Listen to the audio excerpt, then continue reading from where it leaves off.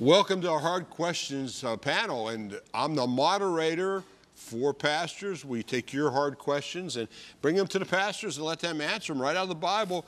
On today's panel are Dr. William R. Glaze, Bethany Baptist Church in Pittsburgh. Chris Gibbs, pastor of Crossway Community Church in the Mars area. Pete Giacalone from the Rainbow Temple Assembly God Church, McKeesport, Pennsylvania. J. Anthony Gilbert, Kingdom Restoration Christian Center, Mount Washington. Well, you know, Ohio State is that's what they say. And they're going to be running into the Nittany Lions of Penn State coming up. So we're going to say, hey.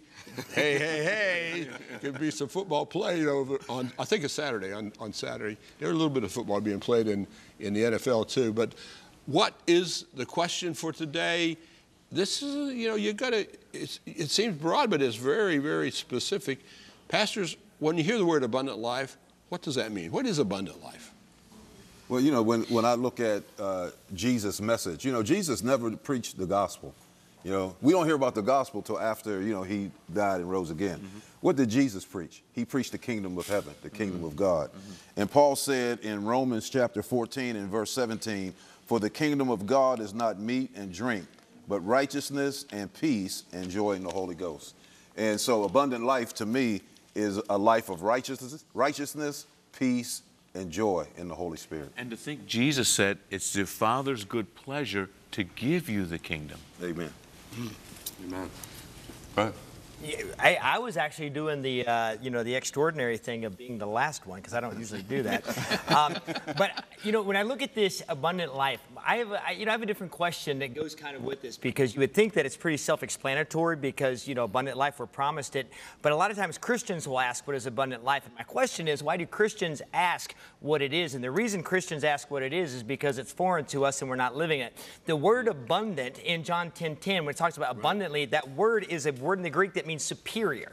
It means better than everything else. It's super abundant. It's beyond what is normal. And here's the thing that I'm thinking in Galatians 5:22, when it tells us what the fruit of the Spirit is, that's abundant life right there. Because it says at the end of that, against such things there is no law. There should never be a time when you are not living and operating in the fullness of love, joy, peace, patience, kindness, goodness, faithfulness, gentleness, and self-control. Okay, never a time. So if you're somebody that's kind of struggling with something, on and on and on, I'm telling you, there is freedom that we can get out of a cyclical mess that we find ourselves in. That's abundant life. Wow. Man, you're ready for that question. That's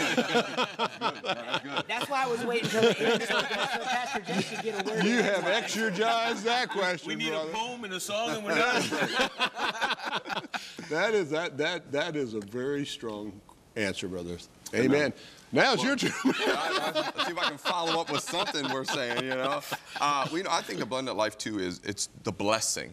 It's the blessing of God. And the blessing is translated the empowerment for success. Yeah. So I believe the abundant life isn't just along with the fruit of the Spirit, but it's in every area of your life. It's the product of being vitally connected in union with the Father, which is the result of living the kingdom. Yeah, exactly. And so when we start living the kingdom, we start seeing the blessing, the empowerment for success in every area of our lives. So God doesn't want you just to have some success. He wants you to have abundant success in every area of your world. Well, wouldn't you be able to, as if it's fair to say, if you're walking in that type of a life, that people would recognize it, Pastor Glaze? Wouldn't you stand out in the crowd? Oh, definitely, because, today, it seems like everything is against that. And so if you're living a life where, and you're able to take that and it manifests itself in difficult times. Because we see that when people hit hard times, it's good to have the abundant life when nothing's wrong.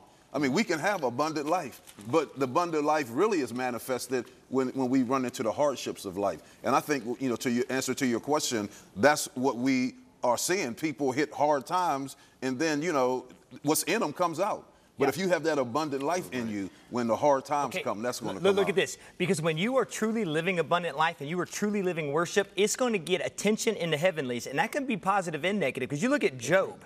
Job got attention in the heavenlies. Have you considered my servant Job? He obviously had been considered by Satan because he had an immediate answer. And then he attacked everything that he thought would keep Job from worshiping. And all Job did there is you read that he sat there and heard all of these things, and only when his children were mentioned did he actually get up, and then he got down on the floor, and it says, then Job arose, tore his clothes, shaved his head, fell on the ground, and worshiped. That is abundant life. Amen. When you can face hell and high water and know that God is still on the throne. Well, he's fired up today, man. Yeah. And to go along with what Chris is saying, where Paul says, whatever state I'm in, I've learned to be content. Whether I have or don't have, my contentment's in him.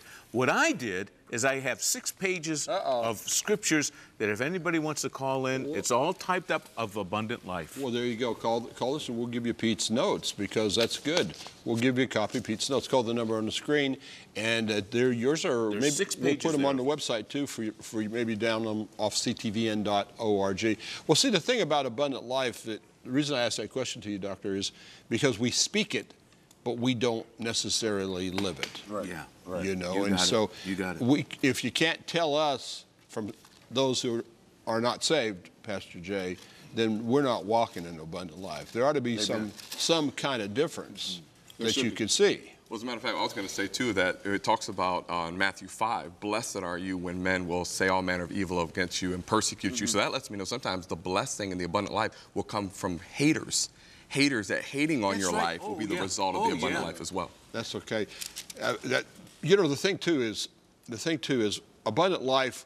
We want to put it in a box, and we want to say it's this life on this earth. Well, we certainly want to live an abundant life on this earth. We have an abundant life that's coming at us in the next world too. Amen. So it's not just for now. It's for now, and it's then forever. So what we've learning to experience with God and learning to walk in victory of is for now and forever. And that's what I find wonderful about the promise of abundant life, that Jesus said it's counter to the thief.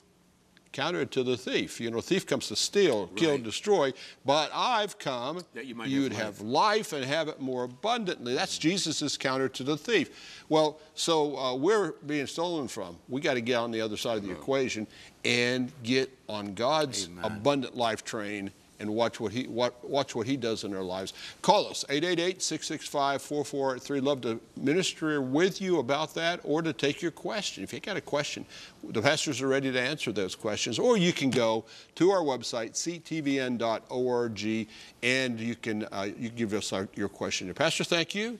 Always a blessing. I don't know what you had for breakfast, but I was listening to a sermon of Pastor Jay before coming in here today. This man got me fired up. Pass that sermon around, brother.